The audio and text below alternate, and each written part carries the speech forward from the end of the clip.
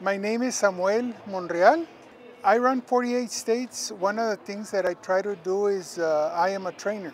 An average when I start with a trainee, I start with about 3,500, then I go to 4,500, and I try to maximize after when I get to 50, 45,000, go to 6,000 miles a week. Bonuses and incentives. I have been blessed to be able to win a car. I think that's a very good incentive to continue having the opportunity of working for Mesilla Valley. Dispatchers are very good. We have been able to have well communication with them, not only them, but safety. Equipment is state of the art.